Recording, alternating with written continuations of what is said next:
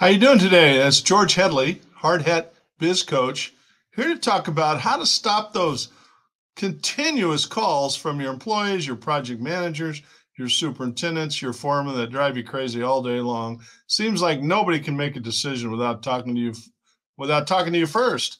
They got to just keep calling and calling and calling. You know, what should I do? What should I do? So what's the problem here? What's causing this constant need for your approval or decisions? So when people call you to make their decision, the crew leader is supposed to be in charge of the crew. What's he doing? He's asking you to solve his problem. He's asking you to find a solution and take responsibility for the outcome of the situation. He's transferring ownership from him to you because he doesn't want to make a decision. Why doesn't he want to make a decision? Number one, you may not let him make decisions. Number two, he just may not feel comfortable making decisions. So what is it? Is it you or is it him? And how can we wean our people off us from making all the decisions? How do we get him to stop calling you on a regular day-to-day, hour-by-hour basis regarding everything under the sun, all the stuff they should know? And I know you've showed them more than once. So what's the solution here? So let's talk a minute about delegation. And it's what I call monkey management. They keep trying to pass the monkey onto you. They keep trying to give you the problem. So delegation is achieving results through other people, through the people who work for you. You hire people to do the job that you want them to do so you don't have to do it, so you can do more important things like bid jobs, win work, meet with customers, whatever it might be. But when I keep taking decisions away from them, they are not held accountable. I am the only one accountable because I'm taking all their problems away from them. So I'm letting them let me make their decisions. I'm the problem. So I have to transfer decisions and responsibility to those on the other end of the phone. Why do you want to let go of control? Well, people really do want to be accountable and responsible. I don't know anybody who just doesn't, who's a slug and just wants to goof off and not be accountable for anything. Most people want to win, want to improve, want to get better, and want to do a good job. It also allows people to become the best they can be. If you're holding them down, they're stuck at that level. And you're stuck at the level of what you can do with all these people relying on you to make all the decisions. So I want to leverage myself through my people to achieve better results, grow, make more money, finish jobs on time, all the things that I'm really responsible to do as a construction company owner, manager, leader, project manager, etc. So what do I have to do to have them bring me less problems?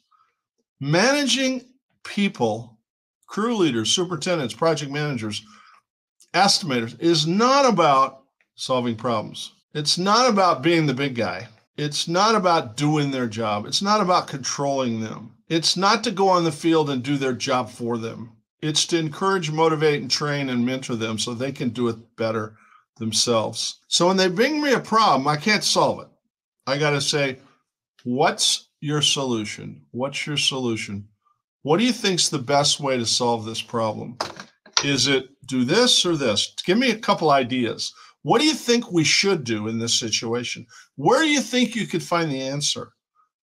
Do you think you know how to do this? Are you willing to try it without me micromanaging and explaining everything? So what happens is people bring you problems. They deliver you monkeys. So you become a monkey trainer.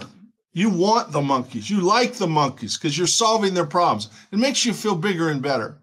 I don't want to solve their problems. They're generally not big problems. So my goal is to get them to solve their own problems. So there's different levels of problems. The first level is who cares? Just take care of it and don't tell me what you did. I used to have a stamp. I'd stamp before email back in the old days, the ancient times of construction. People drop stuff on my desk all day. And I would just stamp it, please handle it, and don't tell me what you did. Just take care of it. So the first level is, it's so irrelevant. You're a big boy, big girl. Take care of it. The second level is, well, maybe I need to be somewhat involved, but not really. So what do you think you ought to do? Okay, sounds good. Go do it. And don't tell me what you did. Just next week when I see you, just tell me how great the job's going. And then there's the level that might involve some financial responsibility or risk. You know, maybe it's a contractual issue. Maybe it's a payment issue. Maybe it's they want to change your subcontract. Maybe it's should we do this work for free or not? So those require a little more discussion. And so the solution for them is always the same, the process. So identify there's a monkey about ready to jump on your back and attack. And then talk about the solution. What do you think the best solution is? What's your solution? What are alternatives? What other ideas do you have to find the answer to the problem rather than coming in here and talk to me? So what would be a clear outcome for this decision? Well, the guy shows up. Okay, well, let's make sure that happens then, all right? So you're coaching him through it, right? Who owns this problem? Clarify who owns the monkey. I don't own the monkey. I'm not taking the monkey. You are the person responsible for the monkey, whatever it is. Get the job finished. The plumber won't show up, whatever it is. I'm not going to call a plumber. That's your job. I don't need you if I'm calling the plumber to tell the plumber to show up. And so who owns the monkey? The monkey handler is who? The person with the problem. And who's responsible now to take care of the monkey? And so we got to define the next step. What do you think the next step or the next move ought to be? Well, we need to decide what to do. Okay, so that's great. So you as the monkey handler, what do you think the solutions are? What do you think the choices are? Now, before we get there, we might have to talk about the level of authority. You know, anything over $500, just take care of it. If it's over 1,000, just come and see me real quick, and we'll just double check, okay? Or if it's a very complicated decision, come up with your best solution and let's discuss it. But I'm not going to solve it for you. I'm going to trust you to make some good decisions. All right. And then set a deadline. When are you going to get this solved? What's the deadline to handle a monkey? Get him off your back. Well, I think I can get it done by Tuesday. Okay. On Tuesday, I expect it to get done. Okay. Now, if it's something that's a big deal and I want to make sure that gets done, maybe it costs a lot of money, or maybe it's a negotiating point, I'll say, well, then come back and see me Tuesday and let me know what happened. Otherwise, I don't need to know. I trust you. Get it done, right? And then deal with it. So go deal with the monkey. Solve the problem. Handle, take care of it, fix it, solve it. And if we have to, let's set a time when we can check back in if need be. 9 out of 10 times, there's not a need be. So then you've got 90% of the problem solved now. Don't take those calls and solve the problem. You're the problem. The reason they're calling you is because you want to solve everybody's problems. Plus, you haven't given anybody any authority or the right to make a decision. So now, slightly different issue. You're sitting down with one of your team, one of your players, and you say, hey, I want you to make sure that you get this done by tomorrow. This is important. That's a big deal. Make sure you get this done by tomorrow. So make sure you check back in with me. Now, 9 out of 10 times again, they won't check back in with you. They really don't want to deal with you. So you have to put it on your list to check with them, because they won't check with you, even though you ask them to check back with you by 10 o'clock tomorrow.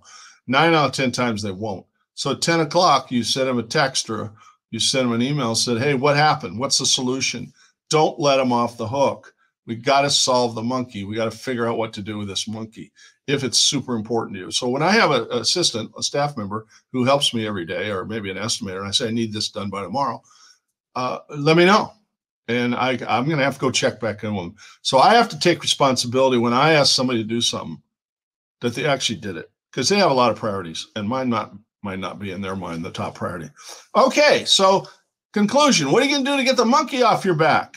What are you going to do to solve these problems and stop taking those calls from your project manager, your estimator, your bookkeeper, your superintendent, or your foreman? What are you going to do? So anyway, hopefully I gave you a couple good tips. If I can help you, give me a call, email me down below. I'd love to set up a time to help you with your company, grow your business, coach you, whatever I can do for you. Visit HardHatBizCoach.com or email me, gh@hardhatbizcoach.com, and I'd love to help you. By the way, I've got some new tools available on my website. I've got my entire templates and tools available for purchase. at a really good price. All 100 tools, everything from setting up a job to starting a job, to a turnover meeting agenda, customer meeting agendas, estimating templates, negotiating tools, selling tools, marketing tools, customer development tools, building your business plan, et cetera, et cetera. So check it out. And if it works for you, fantastic. And if I can help you, give me a call. Thanks again. Stop taking those calls. Stop taking those calls, okay?